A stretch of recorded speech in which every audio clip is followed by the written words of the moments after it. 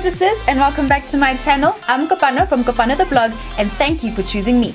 Today is episode 5 of how I do things, and I'm finally showing you how to do your very own box braids. So let's not waste any more time, let's jump straight into it. So the point of doing a braid is to have 3 equal parts, one on the side, another in the middle, and another on the other side. And all you're going to do is swap the hair in the middle with the hair on the side. So you can decide to always take the middle hair over the hair on the side, or you can decide to always take the hair in the middle under the hair on the side. So it will look something like this. So here's your 3 parts, and it will always go under. So middle part goes under and you swap. Middle part goes under and you swap. Middle part goes under and you swap. So you're going to keep doing that over and over again. Middle part goes under and you swap. Middle part goes under and you swap. So once you get the hang of it, you can use your hands whatever way you want to make it easy for you. And as you see, the middle part is always going under the parts on the sides. How pretty is that? Okay, so I'm going to show you one more time. This time I'm going to make sure that the middle part goes over the side pieces. So here are my 3 parts. 1, 2, and 3. Okay, so the middle part is always going to go over the side part. Over. So like I said, the point is to swap the middle hair with the side hair, swapping the middle part with the side hair, either going over or under. Now this method, I prefer this method where the middle part always goes over the side part, because it ends up being much tighter than the other method. Now I'm going a little faster to show you how it is. I prefer this one. It's so much tighter. It makes a much neater braid. So you can decide whichever one you want to use, either going over or under, but make sure that once you make a decision, you stick to it until you get to the end of the braid.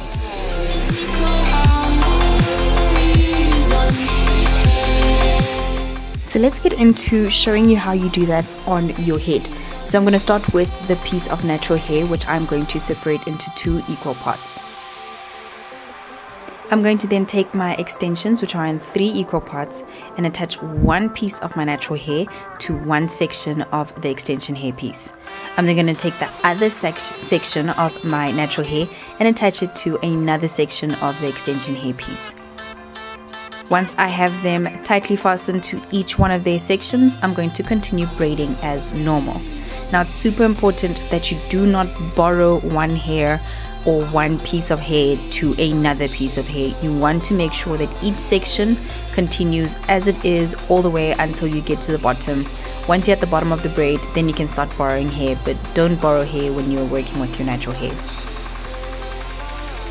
Now I like using this method to braid my hair because it makes sure that none of the braids will fall off my head. That's super embarrassing and you do not want that. So this will make sure that they stay on your head until you remove them or until you cut them off. So let's have one more look at that. So this is the blonde piece of hair that I'm going to just prep before I put on my head. So I'm going to loop the smaller section over the bigger section so that I have 3 equal parts of hair.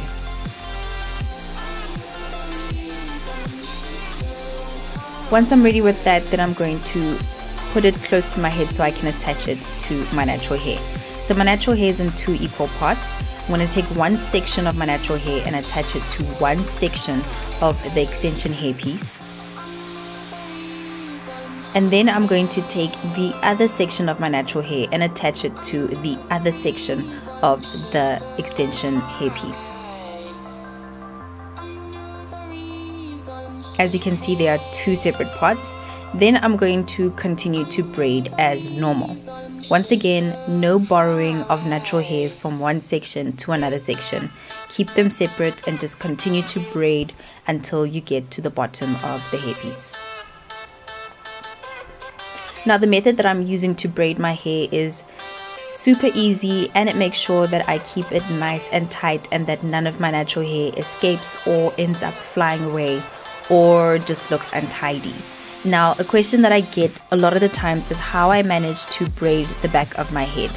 Now, a trick that I use is that I start with my arms up and I braid as far as I possibly can, and then I switch the hair to the side like I'm doing now, so that I can continue to braid that piece of hair while my arms are down. Now, the part that makes people really tired when they're braiding is that they always have to have their arms up.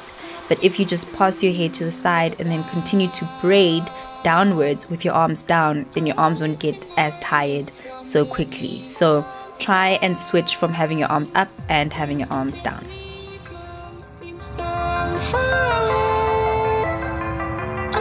So here is the hair. So it's just like your normal, some of you might call it caniculon. This is just your normal yaki braid. It is just standard synthetic hair. I'm going to cut my hair in half, because once I then start to pull the hair to make it taper off, it's going to be extra long, and I don't want my hair to be that long. So I'm just going to cut this hair in half. Okay, so now what we're going to do is we're going to start pulling the ends. Now this is what makes the hair come out as a tapering motion. So you see the same way my natural hair tapers off, we're going to pull the extension hair so that it also tapers off. So how I usually do that is I hold towards the end of the hair on the one side and I start to pull individual pieces of hair. Now this may take a little bit of time, and when you're new to it, it may seem a bit hard to do, but you will get used to it. Trust me, it's just, it takes time. So I grab a big bunch of hair first, and then I pull and let go of the hair as I am pulling.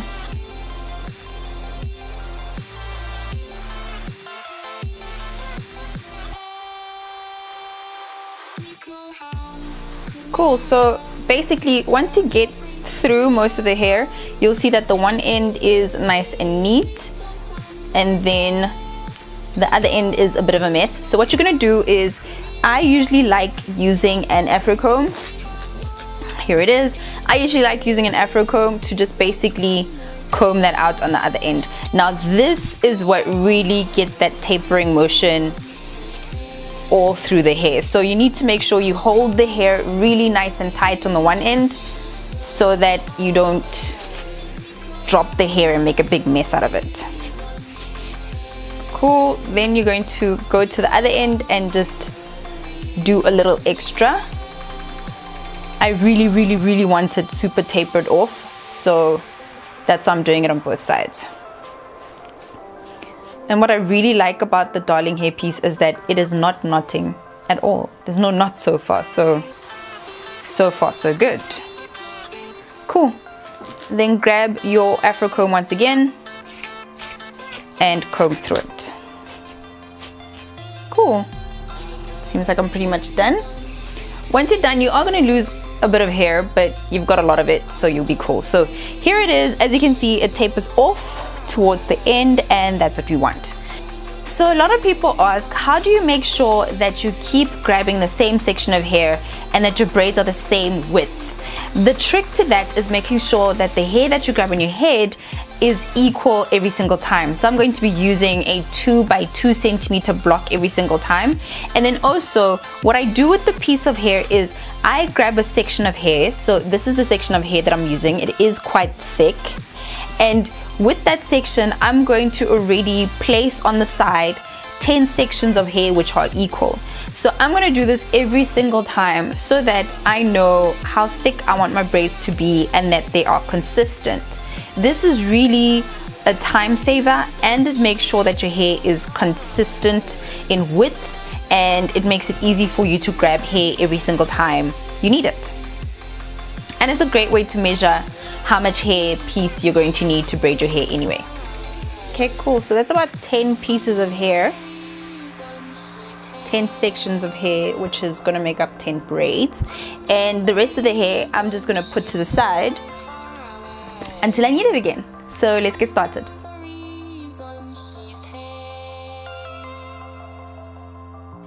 Okay, so this is the starting position. My hair is clean, it is detangled, and it is well moisturized. You really want to make sure that your hair is in a good state before you get into a long-term protective style. If you want to know how you do that, you can head over to my video on preparing your hair for a long-term protective style over here.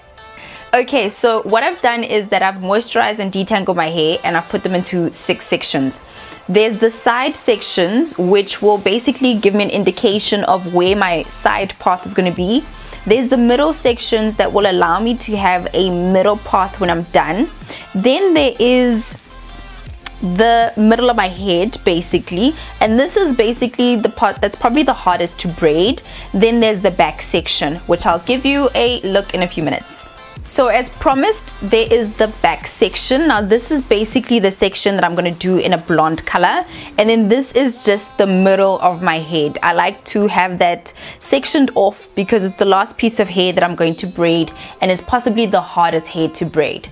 Okay, so to braid my hair, I am going to be using the Darling Million Braids hairpiece. Now this is a hot water hairpiece, and it's best for twisting, micro braiding, hot water sealing, and curling. It's only 20 bucks, and which is super cheap, and this is color 2. Then I'm also going to be using the blonder color at the back of my head, better known as 27. It's also a hot water braid, so at the end of it all I can actually style my hair and curl it using hot water. As I said before, I'm going to move one section at a time, so I'm going to start with the section on the side of my head. So I'm just going to undo it and then get started.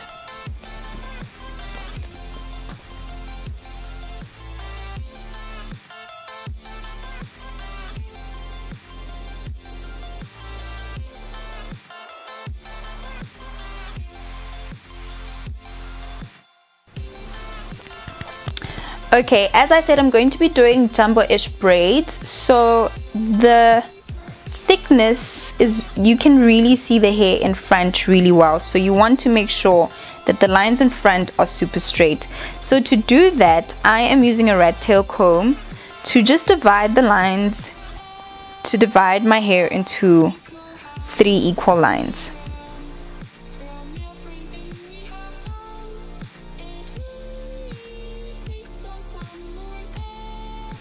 And then that's the second line. So here's the first one. I'm going to start braiding first, and then I'm going to move on to the other lines.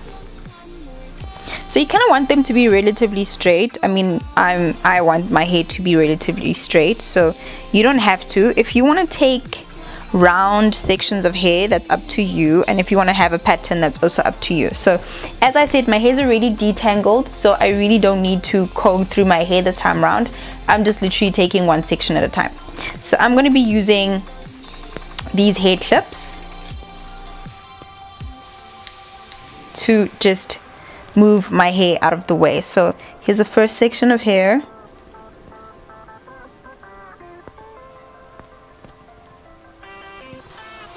And I'm just moving that out of the way. So my blocks are going to be relatively big, so medium sized.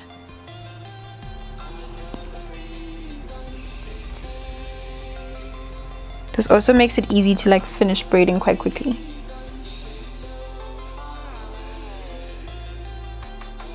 So once I have my section, I can either use my comb to move my hair out of the way, or use one of the clips to just clip the hair out of my way. Boom. Now that I have my sections on the side, I can just grab a section and start braiding. So like I showed you in the steps, I'm quickly going to redo it. So I'm going to take my hair and separate it into 2, like so. Then I'm going to take my section of hair. Here it is. So what I'm going to do is I'm going to separate this hair into 2 sections. So here's a bigger section of hair, and this is the smaller section of hair. What I'm going to do is I'm just basically going to cross the hair like so. So I'm basically going to loop this hair so that it joins on the other side, and I'm going to leave this side nice and loose. So I've looped the one side, like so. I'm gonna keep holding this one together, and then here's the one section and here's the other section. So with the hair like that, you're gonna keep the smaller sections together and hold it like this. So what I'm going to do is I'm going to place the hair over the two sections that I've just created, making sure that section 1 joins one side and the second section joins the other, like so. And then I'm gonna start braiding my hair.